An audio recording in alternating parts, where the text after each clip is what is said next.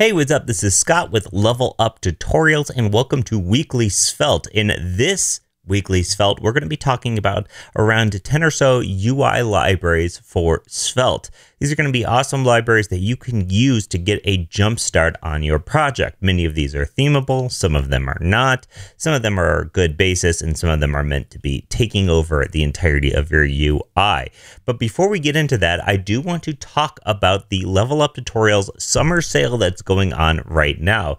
We have a big summer sale where everything is 50% off in terms of the yearly subscription and our 10 most popular courses, all 50% off.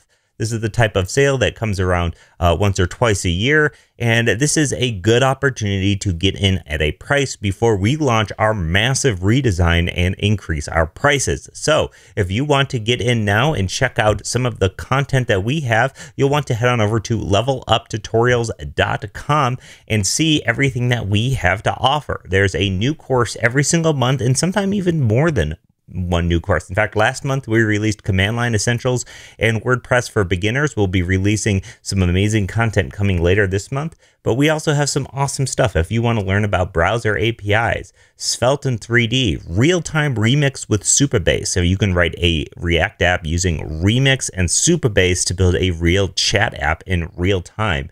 Also, Keystone with Amy Dutton, Remix for everyone, Svelte Kit, accessibility for everyone. The amount of courses goes on and on and on, and we continue just adding next level content every single month to the site. So if you want to get in now, head on over to leveluptutorials.com, sign up for the year and become a pro. Not only that, but you'd be helping support the free content that we're putting up on YouTube all the time as well. So with that out of the way, let's talk about UI libraries. Now, I came across this Svelte Headless UI, which is a newer UI library, and this one works well with Tailwind, but Tailwind is not required for it. But when I saw this, I was like, you know what, maybe I should do a deep dive on UI libraries, and I found about 10 good ones, and if you have some that are not on this list, then please go ahead and share them in the comments. So the first one is Svelte Headless UI, and you can see that this is basically a library for building composable components that have a lot of really great things going for them. Now, I don't use Tailwind myself, so I would probably go with the unstyled version, but the styled version of this thing includes a really nice looking UI kit. For instance, the dialog here, we have a modal. We have open dialog. Got it, thanks. And this thing has some options in here. It has the ability to have a close button and all those things that you might like. It has some styling information. One thing I really like here is the docs are really good. They have a lot of great examples. They show all of the props in a table like you'd want, and just overall really nice kit here. Now you can see also they have like an accordions that they're calling a disclosure. They have a nice looking list box, a nice looking menu box, a nice looking popover. There we go. Like what you see on maybe like Stripes navigation. We have a radio group that is looking like much better than your standard radio buttons. A switch. Everybody's got to have a switch. This is a component that just about every site uses. Tabs that look nice. Look at all this stuff. And even a transition component. You know, I'm not sure about this transition component. I'd probably just rather use Svelte's own transition stuff, but hey, this thing exists. Now, this is Svelte Headless UI, and I'll make sure I have the links to all of this stuff in the descriptions of this video, but it's a really nice sized library, and it's been, like I mentioned, that it just came across my desk, but it's not entirely that new. You know, there are some commits in the last month, but it's been around for a little bit. So neat library to check out. Next one here is going to be Svelte UI, 40 customizable components. So this one features quite a bit more. But, you know, many of these things, there's different levels of how much you want to buy into a framework here or a UI kit. So for instance, we have all these different ones. We have core, composables, motion, prism, dates, and preprocessors. Now, I'm not sure about some of these things, but I do like the fact that they give you a ton of different components. And here, let's open up the layout components. We have the app shell. We have a container. So this is going to kind of give you, you know, padding and margin on here. We have a centered group where it centers everything. We have a group. We have a simple grid, a space, and a stack. Now, these differ from the last one, where these layout components are much more like what you would have with classes. Now, some people would want to do this with just straight up CSS, but other people do like this way of writing classes or components. In fact, I have a series of layout components that I wrote myself that are kind of similar to these, so I can totally get the want to use something like this. In fact, if you've ever used React Native, some of their components for flex views and stuff like that, it's really nice to have. Next is going to be the app or action icon here, where you can choose the size of the icon, although it didn't look like that changed it. The radius, the hover, you can have different versions of this icon, and this is kind of like a button, right? It's called an action icon, but it's a button, really. And that's neat. You can see all of the different variants. Like, this looks really great. You can get this thing looking really nice. And it seems like the color story here is that the colors are all in a nice system for you already, so you don't have to develop that yourself, which is always great. And likewise, we have buttons where you have the color palette already picked out for you. You can choose whether it's disabled, compact, so you have a little mini button, uppercase, or a ripple, so when you click on it, like, this is a fully formed library, and this thing might be a little bit harder to customize now because they're doing so much for you, but most of the stuff looks great. So if you just want something you can drop in and have all of these primitives build your entire app with this stuff, this is a good option. Number input, switch, I can't go over all of these because there's like 40 of them, but as you see here, what we get into is a whole lot of stuff where you have navigation components, SEO component. I don't know why you need an SEO component. Svelte has that built in, but hey, whatever, it exists. A badge, a card, an image, KBD, which is a display keyboard button. Okay. And theme icon. We have a loader. We have a skeleton component for if you want to build skeleton loading screens. There's also things like overlays for if you want to do a overlay, a tooltip, an affix, I don't know, a render svelte component inside a portal at a fixed location. Sure. Okay. Typography, code, title, there's so much stuff here. Dividers, paper, popper, portal, svelte render, server render, fragment. Sure. I don't know why you need a fragment either. Fragment lets you group list without adding extra DOM nodes.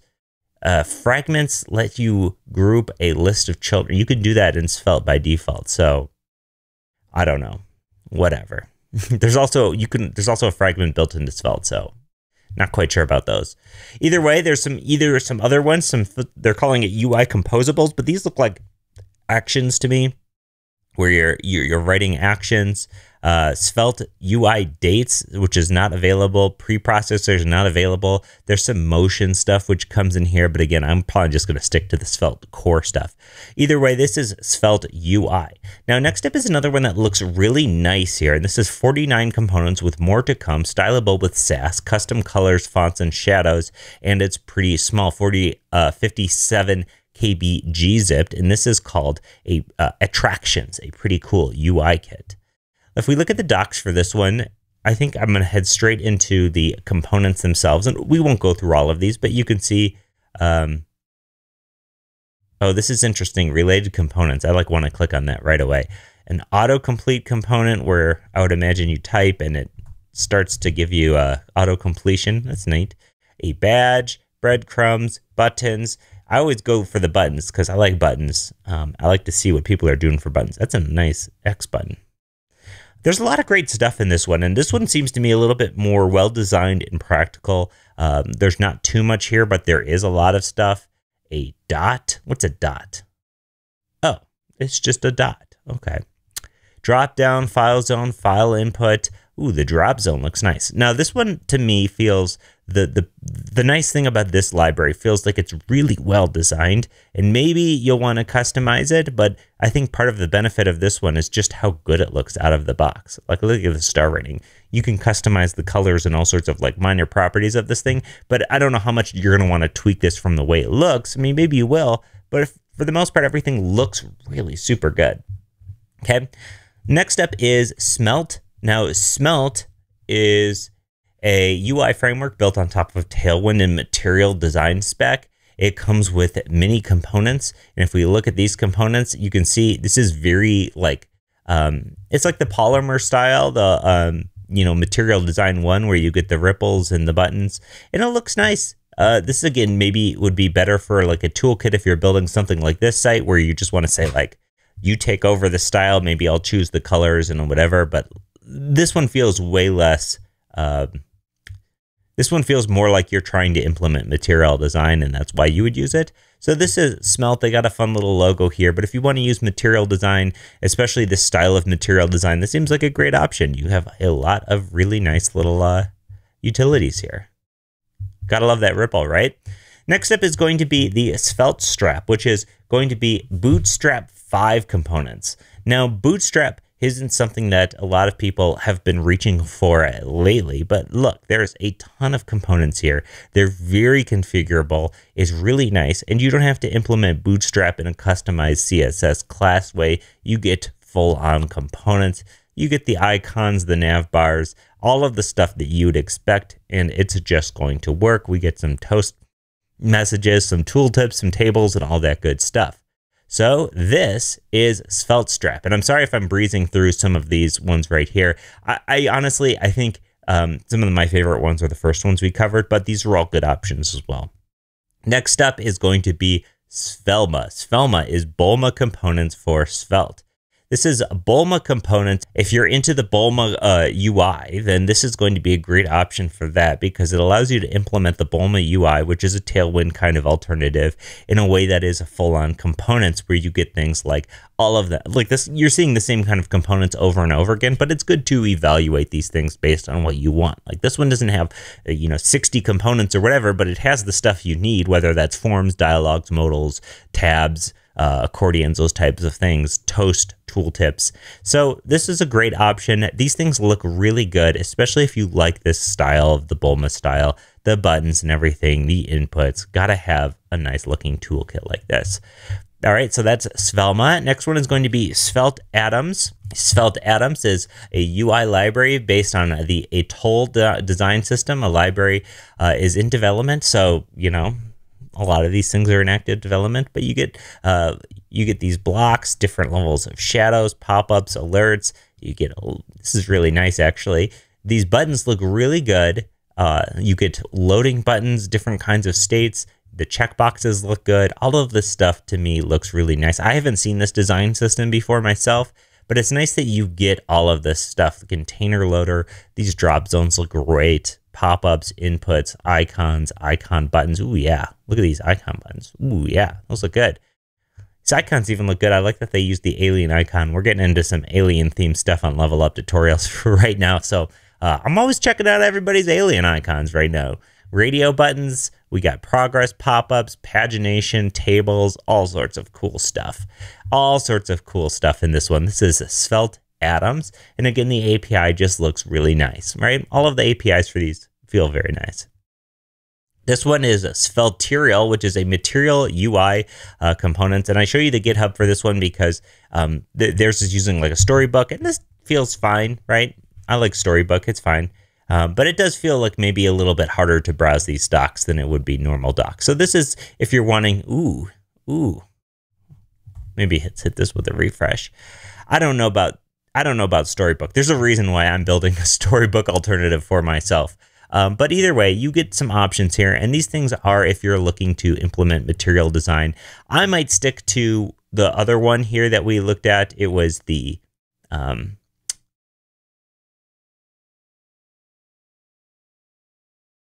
Smelt if you're looking for straight up material design. But this one does have a lot of material design options here as well. I mean, it implements everything very nicely. Again, you're just going to have to deal with Storybook here trying to navigate through this. Now, next up is one that is an agnostic UI library. This is called Agnostic UI, which means that it can work with all sorts of different things. And in fact, you'll see this one as being an option for React, Vue, Svelte, Angular. And this is actually very funny. This like being able to see the same thing in all these different, like, look at this React stuff. I don't know. Okay.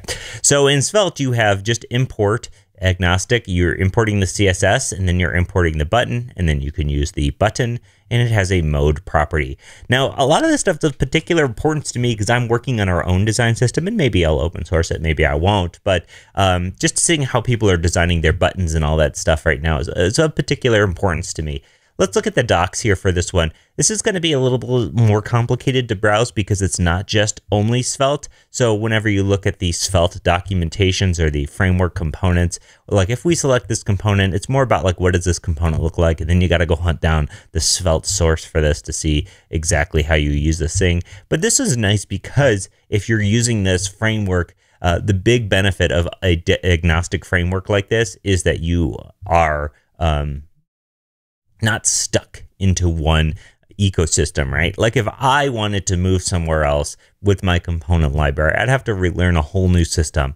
But if I wanted to stay with Svelte, or if I wanted to move to React or whatever, I would only have to learn this stuff once. It's not like you're getting to reuse all the same code, but you would at least be able to take with you the ideas behind it. And so this is one option for agnostic UI components. And these things are themable. They look good. They don't, in my mind, they're not like incredible looking, but they look good. You also get a lot of different components. Like, look, a lot. There's a lot of stuff here. And many of these things are things that you'll need everywhere. So this is a nice option if you're looking for something like this. If you're using this, I would say these are probably meant to be themed on top of this, because this to me doesn't exactly read super well. I would probably want to tweak this one quite a bit. Now, another option for this same style is Framework 7. Now, Framework 7 is interesting. Now, I had never heard of this until recently. Build full desktop featured, yes, get started, whatever. This thing feels much more like it's trying to do a lot for you. And there's a reason why I'm showing you this one at the end, because this one feels like a lot. And if you want to use this thing in Svelte, you can, let's see, introduction. The Framework 7 Svelte plugin provides Framework 7 elements and components and integration of the Framework 7 router to render pages in the Svelte way. So if you are implementing this library, you are implementing this thing. This is a commitment here where, like, for me, I'd much rather use SvelteKit and drop in a UI library at my own leisure, where this thing definitely wants to take control of your application so that you can build applications that feel like native apps. And it's going to be difficult to get, like, here's what this looks like on the web. It's going to feel difficult to get this kind of like full control without having this kind of full control, given that this is a whole thing, right? This is a whole system. But it does, the reason why I did include it on this list at all is that it includes a ton. Oh man, I hate that it's scrolled me back up to the top whenever I click one of these. It includes a ton of components with a ton of options. This thing is massive, and it's massive in a way that it requires, oh, that's kind of funny how it takes so long to show you what they look like. It requires a lot of buy-in. So if you're in the type of person who's like, I want to have this thing look like a mobile app, and I want to have this take over my entire dev process, essentially, then this is something you'll want to look at. But I wouldn't necessarily recommend diving into this just because you want a UI library. But I felt like it's a good idea to include it, considering how massive it is and how many different items there are for you to see in here. Again, I wish this was better to browse, because it makes really showing this thing off kind of painful. But either way, look at that. Menu items, they work. This is the iOS version. This is the web version. You'll see it looks the exact same. And yeah, these things look nice and they work fine. But all in all, like I said, this thing's going to be taking control. So these are 10 or so UI libraries that I think will give you some abilities to hit the ground running with your applications. Now, keep in mind, I mean, we're building for the web here. You can drop in a CSS framework here at no cost as well. We personally, we're writing our own element system, of which maybe I'll detail in another one of these weekly Sveltes, or maybe even a Level Up code blog video. But that's it for us. I highly recommend subscribing to Level Up Tutorials if you want to learn Svelte. We have a massive amount of Svelte content on the site, and Svelte 3D, SvelteKit, building Svelte components, animating Svelte, 2, 4, 6, 8, 10, 12. There's almost like 140 Svelte tutorial videos on this site, and there'll be only more with time, considering I'm working on a Svelte and Supabase tutorial series right now at this very second. So as always, check it out. Let me know what you think. subscribe to Level Up Tutorials, support the channel. Thanks so much for watching, and I'll see you in the next one.